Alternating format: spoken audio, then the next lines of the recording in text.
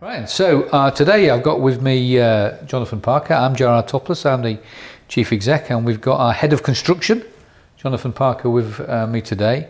And we're going to talk a little bit about the Refit and Refurbishment Framework, which you've sort of put together, I think, Jonathan. Yeah. Okay, so just let's maybe sort of explain a little bit about how we've structured this particular framework. Okay, so this framework's a second reiteration of the framework. So like we always do, we try and make positive changes, look at the market, how it's structured, what's worked, what's not, before we progress through. So we've done lots of engagement to get to where the framework is at now, which has gone live. And then currently what we're doing is obviously then doing the mobilisation sessions and everything else. But the framework's structured to be fully SME inclusive.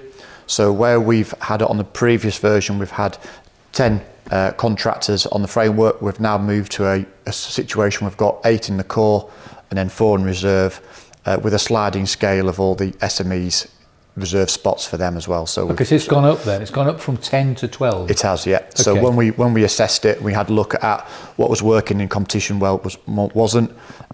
We thought an 8 and 12, 8 and 4, giving a total of 12 in the current climate, as things are getting very busy, very fast, gives us more surety and gives the clients more competitive tension. Yeah, I mean, it's quite an interesting one, that, because we're going to probably see with government funding over the next couple of years a move to a lot more refurbishments and repair with decarbonisation and different themes the government is trying to put in. So I guess having that increase does protect the clients as well as gives more suppliers opportunity. Is that fair to say? Yeah, it does. Yeah. Okay.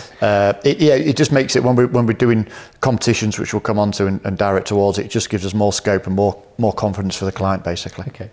You mentioned at the beginning it's a second iteration. So was the first version, was that very successful?